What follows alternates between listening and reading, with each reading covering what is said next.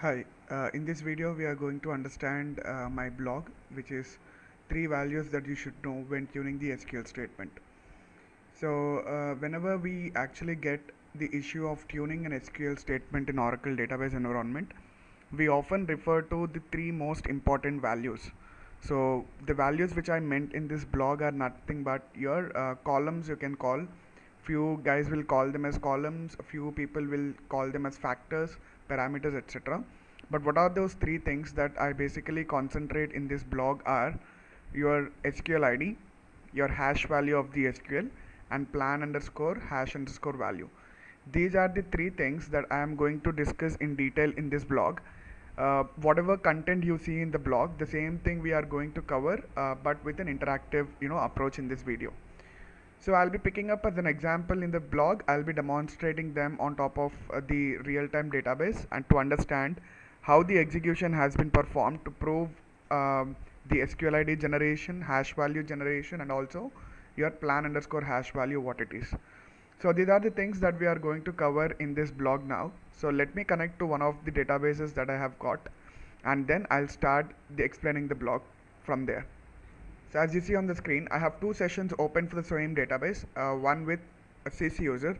If you just type show user on one environment, you will see sys, and the other environment on the same database server but the different console as system user.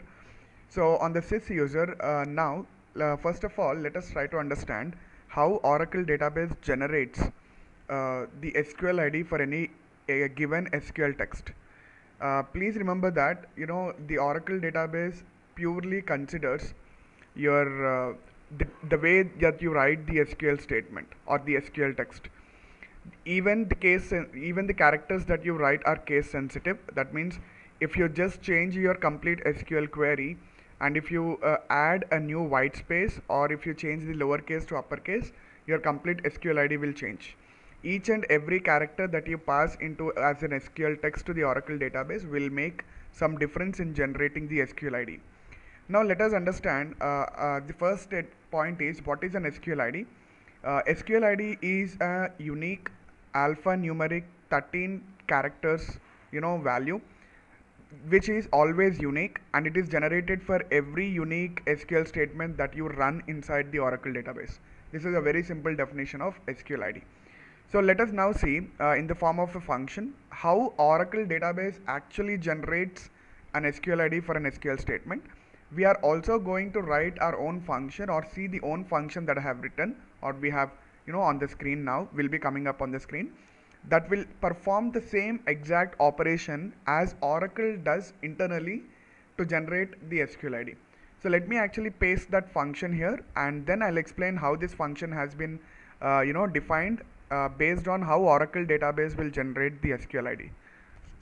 So as you see on the screen, I have my function that is created, but this function is actually divided into multiple phases, but I will be categorizing them or dividing them into parts.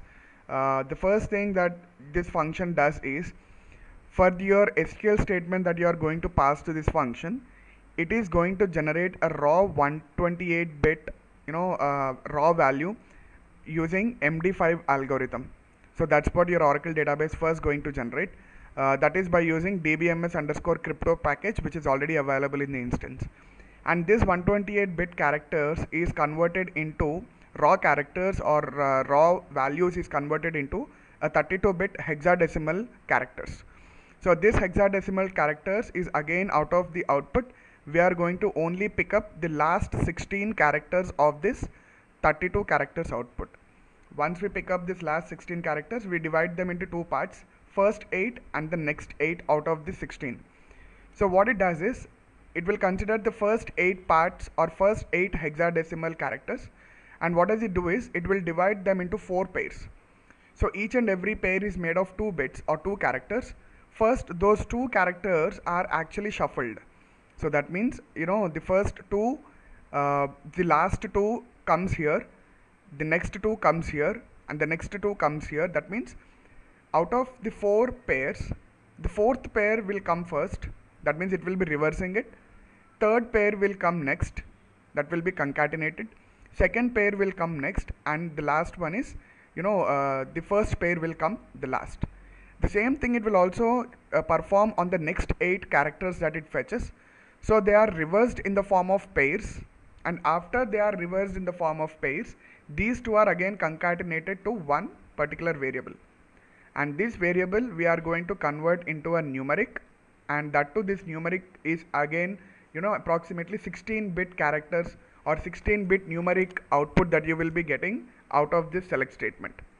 So whatever you see, this variable called convert underscore number, that is convert number variable, this will be of 16-bit numeric value, and this 16-bit numeric value we are going to now perform the base 32 algorithm action. So we are going to convert that into a 13-bit alpha numeric character, and we are going to generate each and every special character, that is alpha numeric character, with the help of base 32 characters that we have got in the beginning. Using this base 32 character list, we are going to perform this action, and this will follow a for loop for 13 times, and it will generate the SQL ID as an output. Now to verify the functionality, whether this function, whatever algorithm that we have identified, works properly or not, what I'll do is, with the system user, I'll run an SQL statement and I'll see what is the SQL ID generated by the Oracle database. So as you see on the screen, I have a very small query. This is a small query I have ran on scott.department. So let us see what is the SQL ID generated by the Oracle database for this query from this session. So as you see, this is the one, and this is the one that system is generated that we have captured from $v session. Now let us run the same function that we have on the screen to generate the SQL ID using this function by giving the complete SQL text that we have used here, and see what will be the output of the function. So as you see, yes, now if you compare these two things, the values are same. So from the function that we have created, the value of SQL ID that got generated is the same as the Oracle database has given the value of SQL ID. So this is how I thought to prove that the function that we have created and the understanding that we have got how the Oracle database converts an SQL text value into the Oracle SQL ID value is what they clearly demonstrated with the help of this function. Now the next thing that we often come through is hash value. People will often get confused with the hash value that they find in $SQL and also plan underscore hash underscore value. So this example, whatever I am going to go through next, should also help you to get a very clear picture and the difference between hash value and plan underscore hash underscore value. The first thing is hash value. The hash value is nothing but it's a numeric representation of the SQL text. Whether the SQL text is undergoing a hard parsing, soft parsing, it least bothers. For every SQL query that is, that before it tries to run inside the database, every SQL ID will be generated or will be coming up with a hash value by the Oracle database, and this hash value is the one that will be compared within the library cache to identify if the query is already existing in the library cache or not. And that is where the hash value is most oftenly used in the Oracle database. Please remember, hash value of every query that is running inside the database, whether it is undergoing an hard parse or soft parse, is generated by the Oracle database, and that value is compared in the library cache to identify if the query is already existing or not. So now you can say that SQL ID and hash value are almost one and the same, but this is like an alphanumeric character. It's only a very good, I should not say it's a good picture, but still it includes an alphanumeric representation of an SQL text. But hash value is only a numeric representation of the SQL text. And if you already have an SQL ID in hand, we can generate the hash value of the same SQL ID with our own SQL statement. So we also know the formula that Oracle database uses to generate a hash value with the help of the SQL ID. We can run that and see now, but before that, let us see what is the hash value of this particular SQL ID generated by the database. Then we will see the next. So as you see on the screen, the hash value generated by the database for this SQL statement when we query from $SQL is this value. So now let us write our own SQL statement, which will actually help us to understand, or which will help us to prove whether our understanding in understanding in generating the hash value is correct or not using the SQL ID. Let us do that now.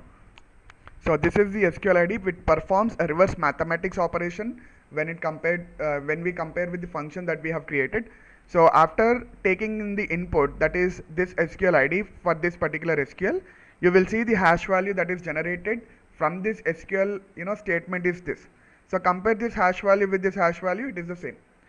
So to make it very clear and simple, the hash value is a numeric representation of an SQL text, and SQL ID is an alphanumeric representation of an SQL text inside the Oracle database.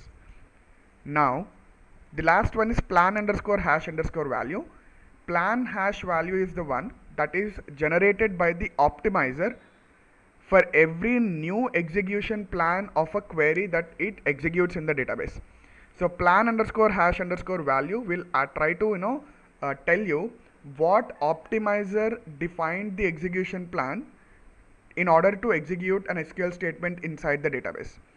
To identify the plan hash value of the Oracle given by the optimizer of a query, you can get it from v$sql underscore plan dynamic performance view. Let me show you the query. So as I say, it's a dynamic performance view. You have to also remember one thing, that this value or this query will give you the correct result only when the query is still a part of your library cache, else you will not see this value at all. Now this is the plan hash value. That means this is the value of the execution plan defined by your Oracle optimizer. This plan hash value will be used for your soft parsing principles, and also sometimes the same plan hash value can also be part of your hard parsing. And there are multiple scenarios that we can understand using plan underscore hash underscore value. The same thing I'll be covering in detail in my next blog and in the future blogs, because there are many scenarios that will give you some excitement when you understand it better. So we will cover them in detail later. Thank you.